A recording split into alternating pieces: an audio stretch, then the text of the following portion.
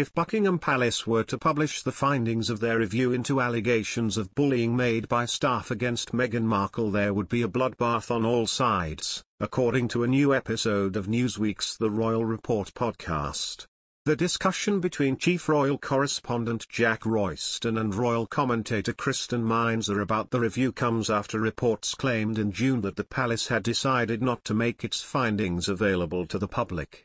The bullying allegations made against Meghan by former Kensington Palace staff members were initiated following the leaking of an email exchange between former Palace Press Secretary Jason Knauf and Prince William's private secretary.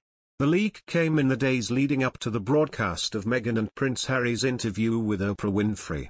Knauf's leaked email, which was first published by UK-based newspaper The Times, was sent in the aftermath of Harry and Meghan's tour of the South Pacific in 2018, just 5 months after the couple's May wedding.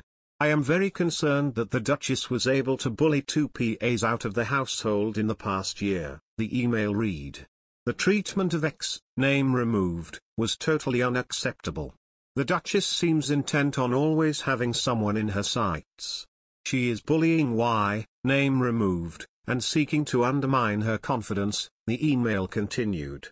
"We have had report after report from people who have witnessed unacceptable behavior towards Y, name removed." Meghan's team issued an immediate response to the source saying, "Let's just call this what it is, a calculated smear campaign based on misleading and harmful misinformation. We are disappointed to see this defamatory portrayal of the Duchess of Sussex given credibility by a media outlet." Buckingham Palace, however, took the allegations seriously and announced its intention to open a review of the situation. "We are clearly very concerned about allegations in the source following claims made by former staff of the Duke and Duchess of Sussex," the palace said in a statement. "Accordingly, our HR team will look into the circumstances outlined in the article. Members of staff involved at the time, including those who have left the household, will be invited to participate to see if lessons can be learned."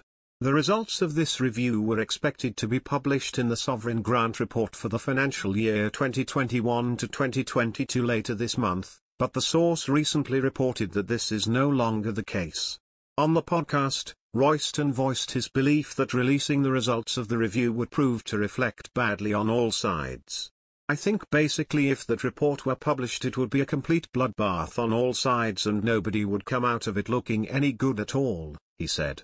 "I think Buckingham Palace will have taken one look at this and thought we are just going to look awful. This is going to make us look absolutely appalling, and if every single fact and allegation came out I just think it would be a complete mud fight and there would be mud over everybody."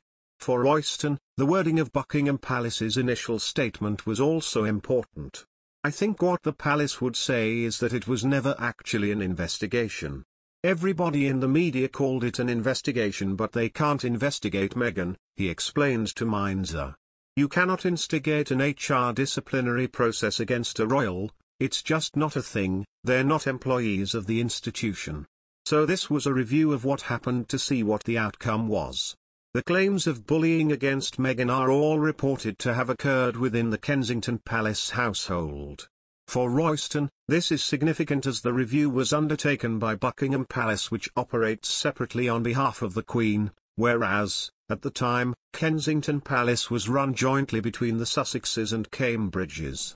"I think that if you knew all of the facts it would largely be defined by moral chaos," Royston said of the working environment within the Kensington Palace household at the time in question. "When you have a situation in a company or an institution where there's a toxic culture that developed, you get things being done on all sides by everybody because it's a product of the toxic culture, and I think this is partly the reason the palace wants to keep it quiet," he said. Though they might be on non-disclosure agreements, it wasn't guaranteed that they would not leak anything to the media if they felt like their former boss had been unfairly exonerated.